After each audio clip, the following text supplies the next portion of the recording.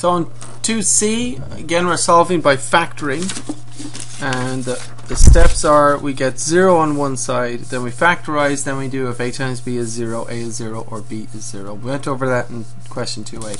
So the first step is get 0 on one side. How would you get 0 on one side on this? Well, wouldn't you subtract 5x squared from both sides? Right, and that leaves you with x cubed minus 5x squared. I'm going to put it in descending order of exponents, plus 4x. See, that's standard form of a polynomial, equals 0. So you got to have your exponents, the highest one, then the next highest one, then the next highest one, and so on. So that's the first step. At least we did that. We got 0 on one side. Now the next step in solving by factoring is we got to factorize, right? So if we factorize this, how would we do that? Remember, always see if you can pull out a greatest common factor if possible. Do you see that we have an x term in each one of these, right? Do you think you can pull an x out from each one?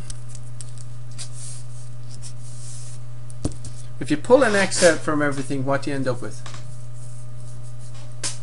X times what gives x cubed? X times what gives x cubed? X times x squared, right? X times what gives negative 5x squared? Negative 5x, right? And x times what gives 4x? X times plus 4, right? And that's equal to 0. Now when you're factorizing something, factorize means you keep going until you're completely done, right? So we're not done yet, because we can still factorize this blue trinomial in the parentheses here. Do you know how to factorize that? It's going to be reversing the FOIL method, right? Remember, this greatest common factor still stays on the outside. So you're just looking for two numbers that multiply to 4 and add to negative 5. Factors of 4, by the way, are 1 times 4 and 2 times 2. Don't forget the 1 times 4. What two numbers multiply to 4 and add to negative 5? Any idea? A negative 1 and a negative 4. You see, if you add them, you get negative 5. If you multiply them, you get positive 4, right? So here are our three factors, this, this, and this, right? The third step is if A times B is 0, then A is 0 or B is 0. The only thing with this one is we actually have three things being multiplied. 1, 2, 3. So let me ask you this. If you had, just for fun, if you happen to have A times B times C equals 0, then what can you say about the values of A, B, and C?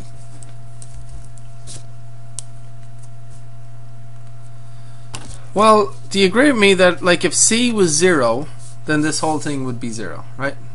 Because it doesn't matter what A and B are. Does that make sense? Or you could have B be the 0 one. If that was the number 0, then everything else, the whole thing would multiply to 0, right? Or you could have A be 0 and then everything would be 0 as well, right? Does that make sense?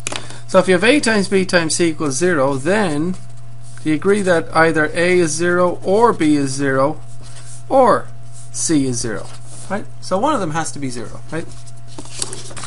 So if these three things multiply into 0, therefore either this is 0 or this is 0 or this is 0, right? Now we have three easy equations to solve. So solve each one of these, and what are your solutions? Well, this is just saying x is 0, right? What about these two? Add 1 to both sides. What do you get? X is 1. Add 4 to both sides. What do you get? X is 4, right? So what we're getting is x is 0, 1, or 4. And that, by the way, is 3 solutions. We have 3 solutions to this equation. 0, 1, or 4, right?